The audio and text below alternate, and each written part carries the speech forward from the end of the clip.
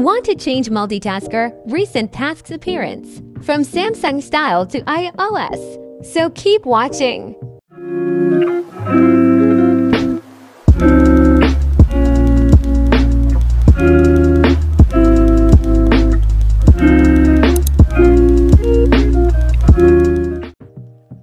Disclaimer: this method is only eligible for Samsung users. First thing, go to your Play Store. Search for Find Lookup and install it. Also search for taskchanger.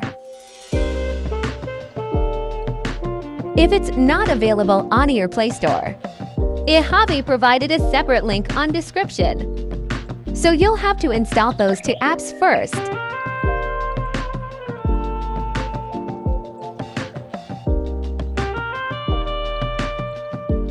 Ignore this warning. Download app.